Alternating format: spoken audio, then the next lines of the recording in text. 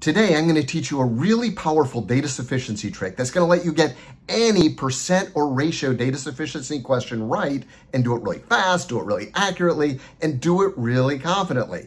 Also, just because you showed up here today, I have a free gift for you. 3 simple strategies to raise your GMAT score 30 points today. These are the very same strategies I teach all of my private students, so I know they're really effective, they work immediately, and they're going to help you out a lot. And best of all, they're free. You can download it right there in the description. Okay, let's dive into the data sufficiency. Okay, let's dive into the essential tips and tricks to get GMAT data sufficiency percent and ratio questions right every time. Now, these questions are really common. They'll ask you things like, what was the percent increase, or what fraction of the total is X, or what is the ratio of X to Y? The strategy I'm about to show you works on all of these types of questions. So the strategy here is deceptively simple. Anytime you're in a data sufficiency question that's asking you for a percent or a ratio, your job is very clear. You want to try and get all the variables to cross off. If you can, it means that the statement is sufficient. Let's see why that's true. So if we were just to take a ratio 14AB over 7B, notice that the B's cross off, but we're left with the value of that ratio being 2A. We don't know the exact value of that ratio. That's insufficient.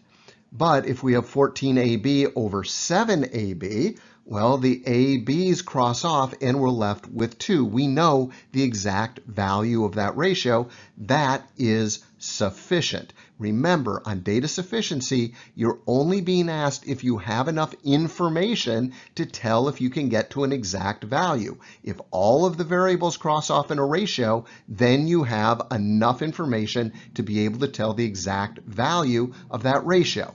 Okay, let's take a look at an example, and I think this is going to be a lot clearer to you. Jamie is a soccer player. What was the percent increase in the number of goals Jamie scored from high school to college? First step is always to pick out what we've been asked to do and write it down. In this case, we're asked for a percent increase, which is new minus old over old, or in this case, college minus high school over high school, or C minus H over H. Remember, our goal is to get all the variables to cross off. So the next step is we translate each statement out of English into math, plug it into our ratio, and see if it's enough information to get all the variables to cancel off. Statement 1, she scored 43 goals in high school. In math, that means H equals 43. Is that going to be enough information to get all of the variables to cancel off? Absolutely not. We have nothing on college at all. So we end up with C minus 43 over 43. That's insufficient. Number 2, the number of goals she scored in high school was 40% more than the number she scored in junior high, and the number of goals she scored in college was 55% more than the number in junior high.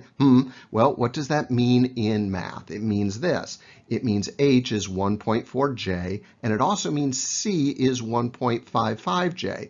We'll take those numbers, we'll substitute them into our ratio, we'll see if it's enough information to get all the variables to cancel off.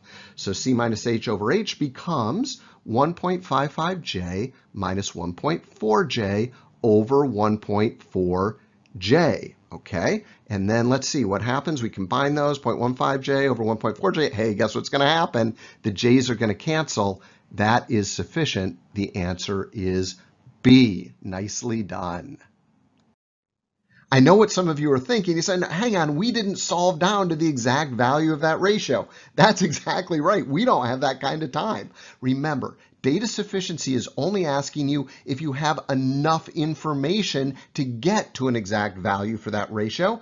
And we know we do if all the variables cross off. We don't have to calculate that exact value. So this business of crossing off all of the variables, use this strategy. When you are solving for a percent, ratio, or fraction, get everything out of English and into math, then plug it back in to that ratio that you were given. If all the variables cancel, then the statement is sufficient. Okay, very nice job. Okay, great job. That's how it works. Don't forget about your free gift, 3 simple strategies to raise your GMAT score 30 points today. It's yours for free. I promise it's going to help you out a lot. And all you have to do is download it in the description. Okay, we'll see you next time.